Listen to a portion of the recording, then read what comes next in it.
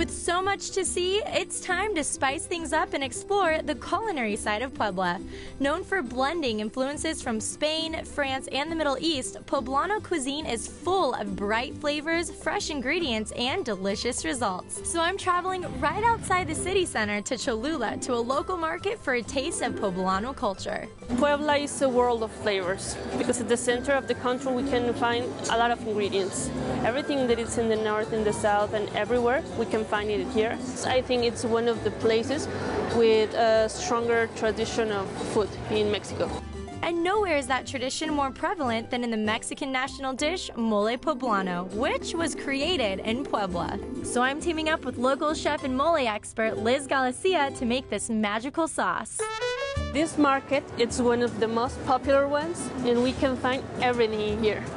In Mexico, mole, it's not just a dish. It's more tradition? Like a tradition. Oh. It's part of our culture here.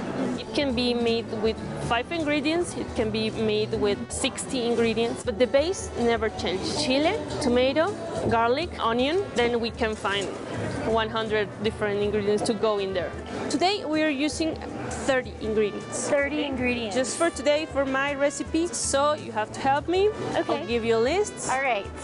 I took 3 years of Spanish in high school, but it's been a really long time. We'll see how this goes. All right, I've got my list from Liz. Time to go shopping. My first task, almonds. I guess 1 bag of almonds? 80. 80. What is 80? I have a feeling that they don't take MasterCards here. Más. Okay. Perfecto. Gracias. Hola. Yo necesito chilies. Oh, here. Oop. Gracias. That one was easier. I'm getting better at this. Hola, buenos días. Necesito un ajo y una cebolla pequeña. Gracias. Hola, buenas tardes. Necesito también un poco de ajonjolí. A ver, voy a llevarme también un cuarto. Listo, gracias. Buen día. Now we need raisins. And I don't know how to say raisins in Spanish. Raisinos? Raisins? But donde hay raisins? Raisins? Para mole?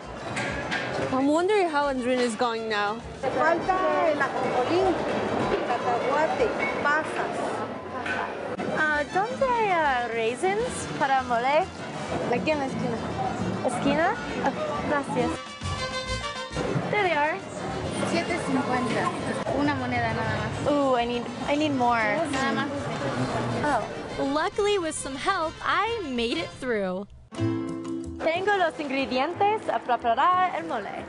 And when in Puebla, there's no better place to cook mole than at Chef Liz's El Moral de los Poblanos. This is the mecca of mole. It's one of our favorite plates.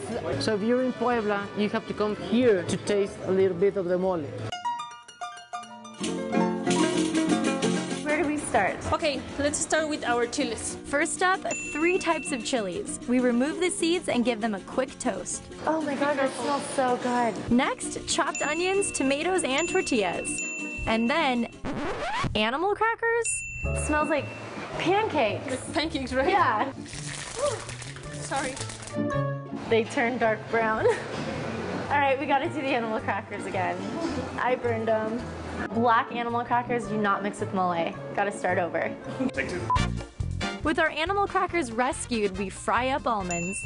Next, more ingredients. How long does it normally take to prepare mole? 2 or 3 hours. 2 or 3 hours. Peanuts are done. Okay, next, raisins.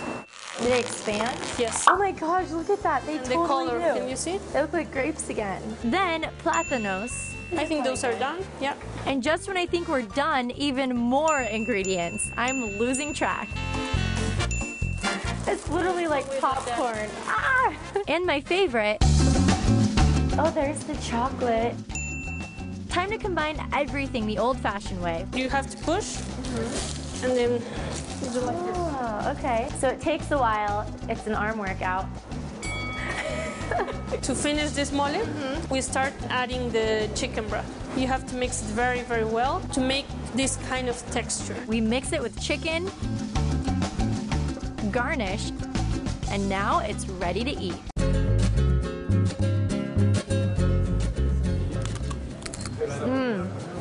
What do you think? It's delicious. I taste every ingredient we used. You can definitely taste the chocolate, and then you taste the chili at the end. So it's sweet, and then it kind of has a little bit of a kick. It's delicious. Thank you. Hope you cook it at home. I don't know if I could do this without you. I will try, but thank you so much for today. I had such an amazing time shopping with you and just learning about mole and creating it. So thank you, Audrina. It was so nice to have you here. salud to mole. Salud.